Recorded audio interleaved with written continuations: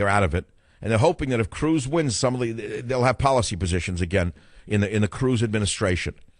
So they're telling him to attack Russia. They think that Ronald Reagan's alive again and that we're at war with Russia. Then a caller says, no, that's not it. It's because he's Cuban, and Cubans have a distrust of Russia because of the communism. I said, wow, that's rigid thinking. Maybe he should live in the present world. I was surprised that Trump liked Putin so much, incidentally. I was very pleasantly surprised at that because it makes good sense to me. I'm a pragmatist. Why should I hate Russia? Tell me why I should copy Barack Obama's insane hatred of Putin. Tell me why I should follow that stupidity. So now you're telling me that Cruz is smart because he agrees with Obama in hating Russia and possibly triggering a world war? That makes good sense. That's just what we need. Elect somebody who's going to go to war with Russia in Europe. That's tremendously smart. Where is this strain of idiocy coming from in the so-called conservative movement? Who is feeding this to him? And Rubio has the same, doesn't he? Is Rubio another Putin hater? Wow, what idiots. What idiots are out there. They're our natural ally against radical Islam. Putin is loved in America. He's loved more so than Rubio and Cruz put together, incidentally. I'm sorry to break the news to you. Yes, but I'll pass the litmus test. If either of them win, I will vote for them over any Democrat. How's that? Does that work for you? You feel better now? Must I worship them at the same time? Must I also worship them? Okay. Let's go to the calls on the Savage Nation. The phone number is 855-400-7282. Here's a caller from Dallas, KLIF, my new affiliate. It's actually my new old affiliate. I was on KLIF for years. Terry on KLIF. Go ahead, please. Hey, Dr. Savage. I'm a radical Christian, and I'm disgusted by the fact that somebody would use the Lord, and they would use that to try to gain points in an election. And that, to me, tells me that Ted has no fear of God whatsoever. All right, so here's the issue. Why am I being attacked on Facebook by Christians who say that I have no right to attack Cruz because of his use of religion? I found it offensive. You know what? I think they're just like they're Cruz bots. I mean, they don't want to hear anything that comes against him in any way.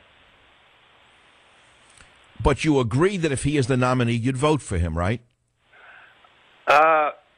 I would, but I'm more reluctant now than I've ever been. I mean, it's like the more I hear him talk, the less I like about him. Wow. That's amazing. So his overly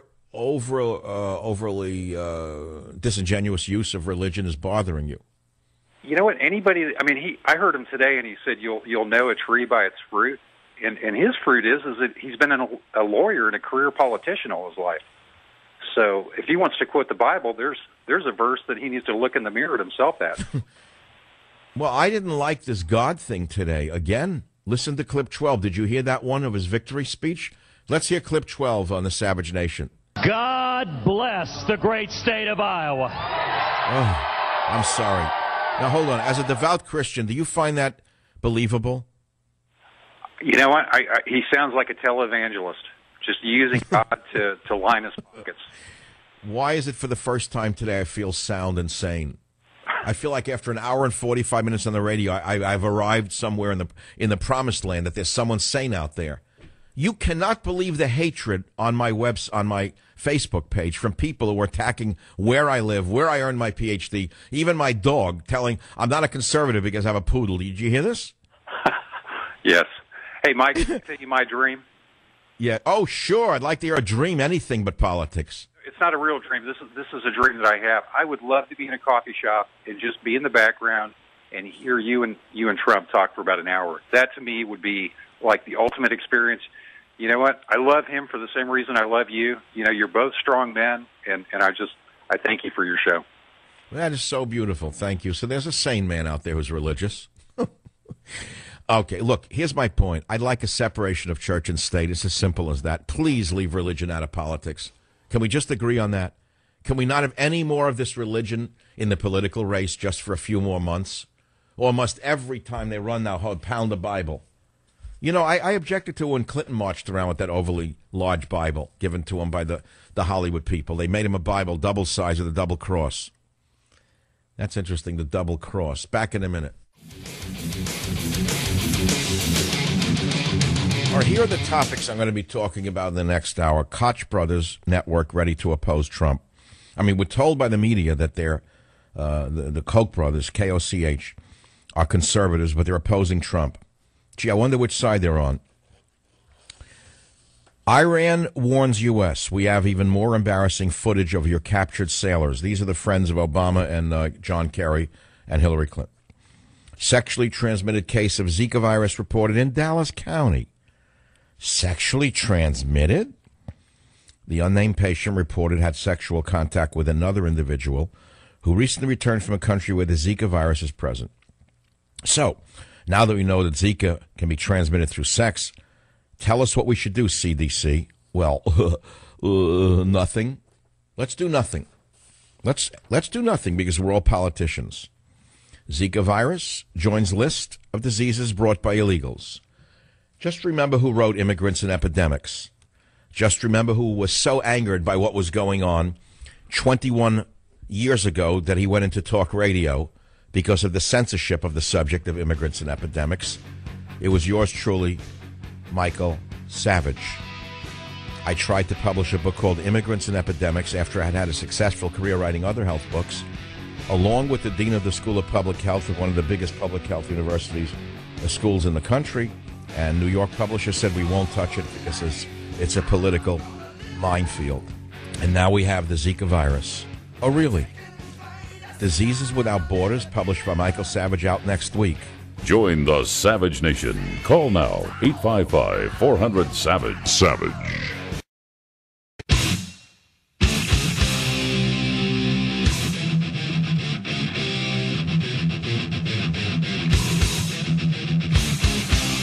Warning. The Savage Nation contains adult language, adult content, psychological nudity. Listener discretion is advised.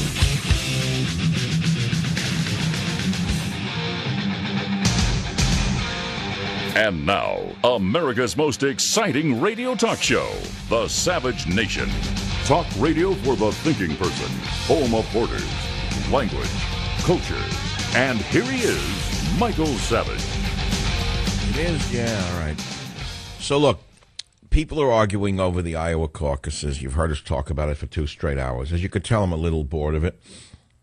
But it would be idiotic not to talk about it. I mean, that's all anyone wants to talk about. You're not ready to talk about more fundamentally important issues like the Zika virus, joining the list of immigrants and epidemics, nor all of the other news of the day. So we'll continue to talk about it. And people are commenting on my Facebook page in very interesting ways. Some of them are just fakers and haters. Here's one, for example, okay? Let's see. Linda Spindler-Hornberger writes, I don't know how anyone could support Cruz after his team was telling voters that Carson is quitting the election and they should vote for him. He's a hypocrite and a liar. He's a typical politician that can't be trusted. That's a fact of reality. In fact, Cruz admitted he did that. So what do you want me to do? Change reality now because he won? Isn't it true, Robert? Didn't he admit that he did that? That he undermined Carson on purpose? Then he made believe he didn't? Here's another one from Glenda Wellsworth. Wow, just found out that Ted Cruz's inner circle is stacked with neocon Bush people with connections to all the big banks and Council on Foreign Relations. Nothing changes if nothing changes, Trump 2016. So many of you are going to go on and hope that Trump wins in New Hampshire and all the other primary states. And we'll see what happens. And those of you who don't want Trump to win will continue to bash him. But I truly believe it's the neocons who are supporting Cruz's, and Rubio, by the way, visceral hatred for Putin and Russia. They have no idea what they're talking about. Why is Trump able to stand aside from this stupid advice and say Russia is our natural ally against radical Islam? How come he understands this? Now, you don't want me to talk about the Zika virus, but I'll do it tomorrow or the next day. You want me to continue talking about this? Fine. I could talk about movies better. What would you like to talk about? Because here's a question I want to talk about. Leave these lines open because I think this is the germ of the essence, the wheat germ of today's show. Why does a politician's religion matter to you? This is an important question because religion has become such a big deal in the Caucasian caucus that I think we have to talk about. It didn't matter to the communists on the Democrat side, you know Bernie Sanders is not religious. He's an atheist, given that all communists are. You know Hillary Clinton has no religion. That's a given. And we then were talking about Marx, Jefferson, and Jesus in Iowa.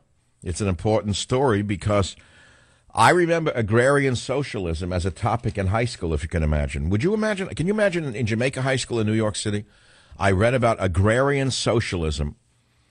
Now, what that means is the farmers were basically socialist in their politics in the Midwest, and they have been for a long time for many good reasons. They came through the Great Depression. They came through the Dust Bowl. They didn't trust the big banks. They didn't trust big business, and so they became socialist.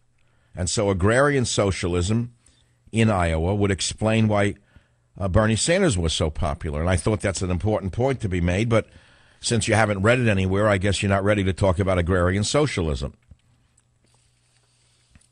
In the 1910s, 1920s, 1930s, in ways conditioned by Iowa history, it happened. In the 1930s, Iowa farmers joined the radical movement. It was a group of their own creation led by an Iowan, Muo Reno. You don't even know this history. I do. Iowa socialism's been there in the agricultural world. Agrarian socialism. So it is an anomaly in some ways. And that's why it's important. But what happened yesterday, the big story is that Bernie Sanders proves that he can win the election. Because he probably beat Hillary. If she won by a coin toss, it was stacked against him. And I hope to God he wins the primary so that he goes up against Trump. And then America can decide once and for all what future it really wants. Does it want to join the past and become a new USSR? Because that's what we'll become. We will descend so rapidly into the dark ages of the USSR, you won't even know what hit you. And that's the choice you're going to have. I'd like to see it as a clear choice so we could finally put this to rest already. You know, I don't believe America's ready for socialism. In fact, I know it's not true. I know that most immigrants don't want socialism because they fled socialism. I'm not talking about the bums who come here to do nothing. I watched the Hispanics working on construction sites, and every one of them is a diehard capitalist. They love to buy a brand new pickup truck. They love to save enough money to buy a small house wherever they can to start a family, foundation here in the Bay Area. I see it with my own eyes. I don't need anyone to tell me anything. I don't need to read a poll to see reality. They're naturally capitalistic. They're going to go for Trump. They're not going to go for a socialist like Sanders. They'd look at him and laugh. He's not only not an alpha male, Sanders is a beta male. Not even a beta male, he's a delta male. Sanders is a delta male from the get-go. I love when he talked about winning track meets. Suddenly became macho now. Already have to track meet. Bernie Sanders in a tracksuit. You talk about a yuck factor. That's like Bob Dole on a treadmill in an undershirt. That cost him the election. Maybe someone will advise Sanders to appear in an undershirt, in a muscle shirt. Maybe that would help him win the election. Maybe the millennials will go for Grandpa. So the issue is religion. Why does a politician's religion matter to you? It doesn't matter to me. Well, it doesn't matter to me. Let me think about it. Does it matter to me? I wouldn't vote for a Muslim, to be honest with you. Not at this time. I would not do it. Why do I say a thing like that? Because too many Muslims have committed too many terrorist acts, and too many people use Islam as a weapon against us. And I'm not going to cater to them just because I'm supposed to. Aside from that, I don't care what anyone's religion is. I just rather they keep it to themselves. What about their sexual orientation? Does that matter to you? It should. It really should matter to you. I think we need somebody who's married with family to be president, so maybe we can have morality back in America. You know, are we allowed to talk about that? One thing I didn't hear in this election, we heard a lot about Jesus, but we didn't hear a lot about values. It's easy to say Jesus and thump the Bible and say God, but not say anything about pornography and drugs. You want to talk about cynicism and liars. You can speak generically all you want about God and the Bible, but then say nothing about the realities of what that means. What does it actually mean? It means what? You want family values back? You're hinting that you're Ronald Reagan all over again? Well, then good. Go to the next step and say, when I'm president, I'm going to outlaw pornography. It's not going to become the plague and scourge that it is in America. The pornographers will be put out of business. The drug peddlers will be put in prison for life.